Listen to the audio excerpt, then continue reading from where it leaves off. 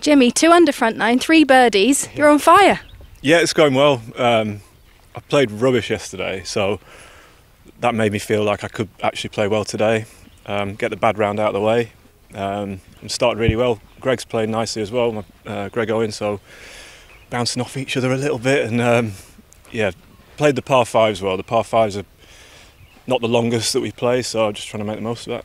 Now, you're speaking of Greg. He's going to potentially be the Rookie of the Year, yet to be confirmed. Has he given you any tips? He's just been amazing at reading putts and, just talking out shots with the whole group, actually, not just me. So he's lovely to... It makes life a lot easier, I think, when you've got someone that experienced helping you through. And as I said, he's playing very well himself. Now, you bowl right-handed and you bat left, and you play golf right-handed. What's the logic around that?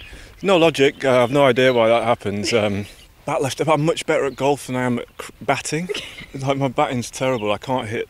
I've struggled hitting the ball, but I feel like golf with the still stationary ball, and for some reason I'm right-handed, I don't know.